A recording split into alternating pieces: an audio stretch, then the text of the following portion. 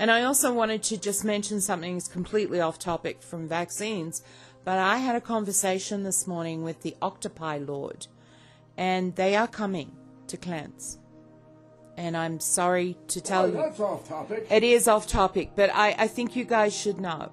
And it is because they must cleanse the great dark across this planet. And there will be some fatalities, I'm sorry. But they have to do that because they must allow their family to be able to frolic and play in the oceans again, just like it was intended on this planet. They are very sad for what has happened to their family, and there must be a cleansing so that they can allow their family to prosper and enjoy life on this planet again. So there are going to be some events coming from the great Oceanics, the great ancients. I am just telling you guys now. And you have to understand something.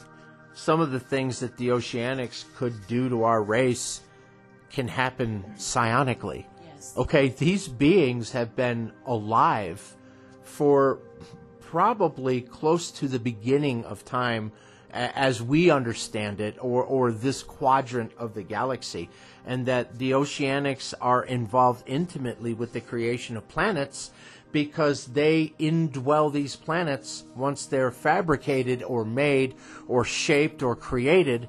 Once these planets begin to populate the multiverse, many of them have water in some form, and the Oceanics are part of the whole package. So that no matter where you go in the universe, you're probably going to run into Oceanics. And these are among some of the greatest minds that have existed since the beginning of all of it. And think of the knowledge that some of these beings must possess, that they have been alive for, say, 1 billion years. There would be literally probably nothing they wouldn't know, what they're capable of, and these kind of minds are capable of exercising their will simply by thought.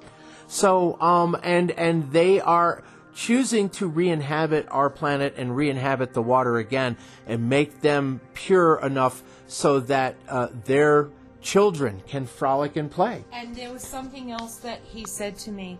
I'm going to link the video, but he told me the other day we sat and watched the opening games for the Sydney Olympics, and it was one of the most beautiful, incredible opening ceremonies, and humanity was at the verge of coming together at that time.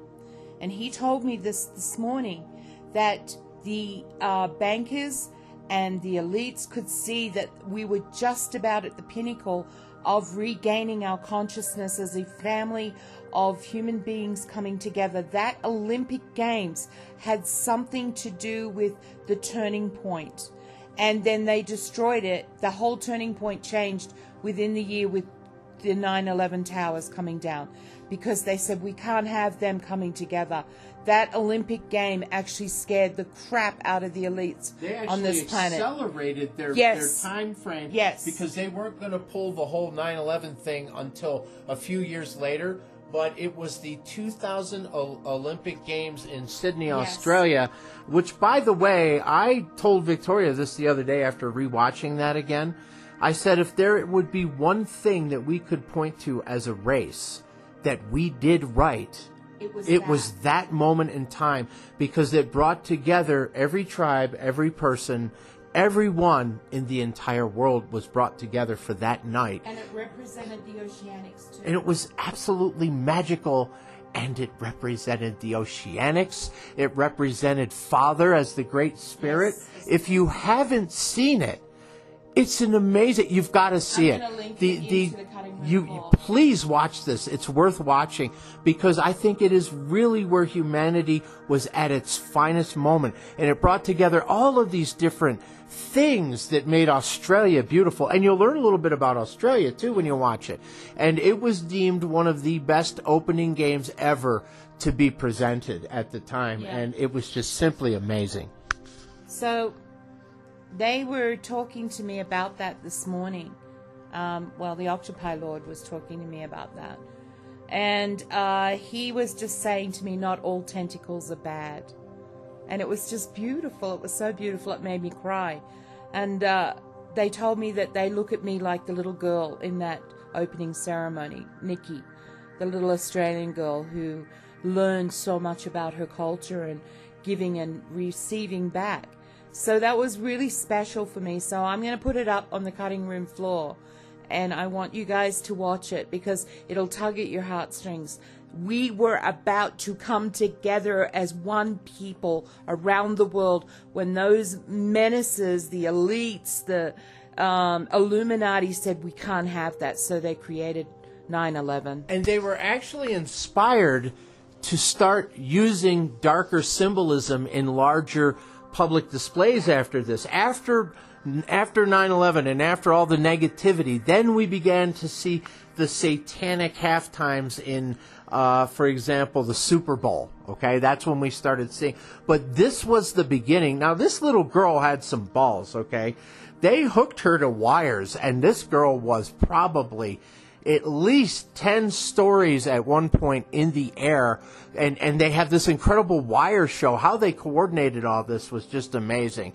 But if you get a chance to see it, it really, really is cool. And actually, all of the entertainment through the 2000 Olympics was amazing, simply because it was this culture of bringing everyone together, and it had to happen in Australia. It was such a magical night, the opening of the games, and everybody was involved. There was a whole stadium of people just filled, and everyone was dancing and laughing and having a good time. It is well worth watching. So if you get a chance to see it, I would strongly recommend it. You'll feel the energy, and you'll feel the connectivity too. I mean, I actually felt really, really connected at that time to Victoria, because I understood kind of this is the culture she came from, and this is the beautiful part of Australia that most people don't talk about. You know, you hear all the jokes about, you know, Australia and, you know, riding kangaroos down Melbourne and all this other stuff. But the real truth in the history and heritage of Australia is incredibly diverse and wealthy and rich and worth telling. And it's an amazing story filled with adventure and cowboys and aboriginals and all kinds of amazing events that took place. So it's definitely worth hearing about. And I think it would make you a better person in society seeing this and knowing this. I think that's going to do it this morning. Thank you for listening again. I'm going to put this podcast up, and then I will also put a link underneath showing you the Australian Sydney Opening Games. We hadn't seen it for a few years, and when we watched it, especially the tribes dancing, you could feel the energy pulsating through your very veins, and I really encourage you to watch it, because at the end of the ceremony, they paid homage to the Great Spirit in the sky, and the meaning of no mouth in the Great Spirit means that he doesn't cast judgment. And that was just the most beautiful thing. He observes and he watches, but he doesn't cast judgment. And that's the Creator, the Great Spirit I know. And with that, we'll say, that was a damn good show. Yeah, you guys are funny, right? That's one of the twins there that you guys like to watch at. They're pretty funny guys. They really are. Yeah, they're pretty cool. Yeah. Anyhow, guys, thanks. We look forward to the next time. And we hope your day is going wonderful and well. Don't forget about us. We're going to be having some changes to the website over the next few days. So if you catch us with our pants down, we apologize. But we got to update stuff every now and then, refresh everything, change some imagery, and just make it an altogether better place to come and visit. And hopefully spend a few dollars every now and then on your end. Remember, we love you all. And at any time, if you feel free, if your heart makes you feel so inclined, a small donation from time to time would be wonderful. Or just join the cutting room floor if you haven't already. You're probably hearing this on the cutting room floor, but you never know with Victoria. She might surprise us with another wonderful video. And don't forget to check out Aradil's art, which will be up in a few days. It's going to be a great website. You'll be able to come visit. And for all of you that wanted something colorful and wonderful, well, there you go. From Stephen A. Jones and everyone else here, When the Ancients Speak, Mike, Victoria, and sometimes Ryan. That's where I get told to shut up. Have a great day. Bye, y'all.